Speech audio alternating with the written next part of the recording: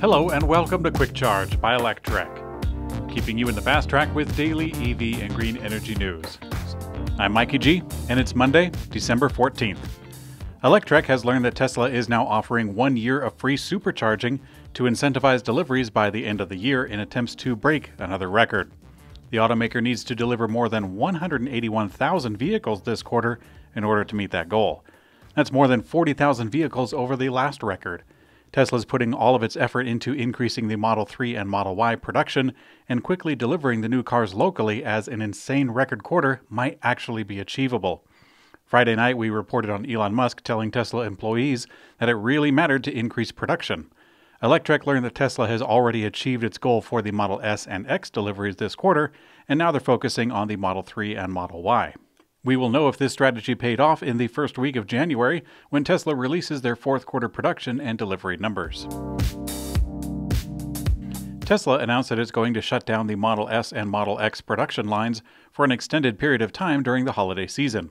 It's the latest indication pointing to a possible design refresh for the vehicles. While the design hasn't changed very much, Tesla has introduced several significant performance improvements to the Model S over the last few years. Back in 2018, we reported on Tesla working on a significant interior design refresh that was, at the time, planned for the summer of 2019. Regarding the upcoming shutdown, it's not unusual for Tesla to shut production for the holidays. However, this 18-day shutdown is a lot longer than usual, and also it's not happening in the same timeline as the Model 3 and Model Y shutdown. This episode of Quick Charge Podcast is brought to you by Electrify America, the nation's largest coast-to-coast charging station network for electric vehicles. No matter where you're heading, they have chargers nearby. And at charging speeds up to 350 kilowatts for capable electric vehicles, they'll help you get there fast. Find out what they're up to at electrifyamerica.com. That's electrifyamerica.com. Electrify America. Hello, freedom. Zoox, a startup developing an electric and autonomous vehicle that was recently purchased by Amazon, has unveiled its autonomous electric vehicle. It has a massive battery pack, actually. Today, the company has unveiled the vehicle, confirming that it is a shuttle-like vehicle designed for autonomous ride-hailing. They write, quote, "Designed and manufactured in the U.S., Zoox is the only vehicle to offer bi-directional driving capabilities and four-wheel steering, which enables maneuvering through compact spaces and changing directions without the need to reverse. At 3.63 meters long, the vehicle has one of the smallest footprints in the automotive industry. The vehicle features a 4-seat face-to-face symmetrical seating configuration that eliminates the steering wheel and bench seat seen in conventional car designs. The vehicle also features a 133 kilowatt-hour battery, one of the largest batteries in electric vehicles today, allowing it to operate for 16 continuous hours on a single charge. Now, the vehicle looks like a gondola carriage with the sliding doors akin to a convenience store. It's adorned with antennas on all four corners of the roof and wrapped in panoramic windows. The company didn't specify when the robo-taxi is going to be in operation, but they did confirm that it is currently being tested in Las Vegas, San Francisco, and Foster City. Subaru has announced a new upcoming all-electric car, which will be a Forester-sized vehicle in one of the weakest vehicle announcements we have seen to date.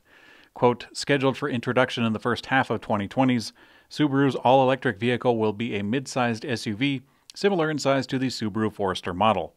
It will be built on a platform shared with Toyota." Now, Subaru only offers a vague timeline of the first half of 2020s and says that more information is going to be released next year. Also, the automaker made the announcement through their European subsidiary, which could indicate that the electric vehicle is only coming to Europe, where emissions are of a stricter manner.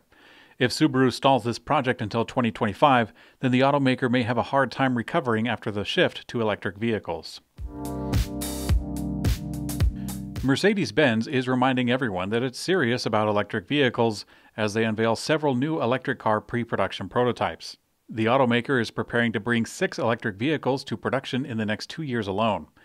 And the news today, Mercedes noted the 2021 launch of the electric luxury sedan, the EQS, the compact SUV, the EQA, another compact SUV called the EQB, an EQE business sedan, and an SUV variant of the EQS and EQE, which those two will be in 2022. Markus Schaefer, head of research at Daimler and COO of Mercedes-Benz Cars, commented on the announcement, writing, quote, "With its electric-first strategy, Mercedes-Benz is consistently on the path to CO2 neutrality and is investing heavily in transportation. Our vehicle portfolio becomes electric, and thus also our global production network with vehicles and battery factories. We intend to lead the field of e-mobility and focus in particular on battery technology.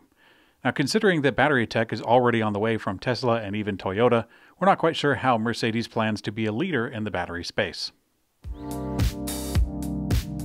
Rivian was spotted testing its delivery van near the company's facility in Irvine, California. The van is part of a deal with Amazon, who actually ordered 100,000 of them. The photos taken on Saturday show the van that is very much a prototype. It's missing the standard camouflage-style wrap that most prototypes get, and the front and rear end are also covered up. The van has an entourage of 3 pre-production R1T vehicles from Rivian. Although these trucks we've seen many times before, it didn't exactly help the van blend in. By the way, the R1T truck comes out this summer, and the launch edition of the pickup is already sold out. And in Electrek's Green Energy Brief, China's President Xi Jinping vowed on Saturday at the UN's Virtual Climate Ambition Summit to nearly triple the country's wind and solar capacity during the next decade. The Financial Times reports, quote, President Xi's appearance was the most anticipated as he pledged China would cut its carbon intensity, which measures emission relative to the gross domestic product, by more than 65% from 2030. This was an increase from its previous goal of 60 to 65%. President-elect Joe Biden released a video demonstrating that the U.S. will rejoin the Paris Agreement immediately after Biden has been inaugurated. Biden has committed to net zero by 2050 and chose John Kerry as the U.S.'s climate czar. The U.S. will hold a climate summit that will include the world's major economies early next year.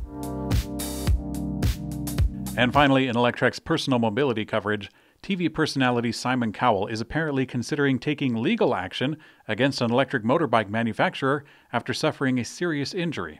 The electric motorbike Cowell was riding is known as a Swind EB-01, which packs approximately 60 times the power of a legal electric bicycle in Cowell's native UK. After crashing the bike under extreme power, he fell backwards and broke 3 vertebrae. And now Cowell is reportedly considering taking legal action against the manufacturer, with figures as high as 10 billion euros being floated by legal observers to cover pain, suffering, and lost income from missing several television appearances. Thanks for watching Quick Charge by Electrek. We also have an audio version on your favorite podcast player. I'm Mikey G, and I hope you have a great day.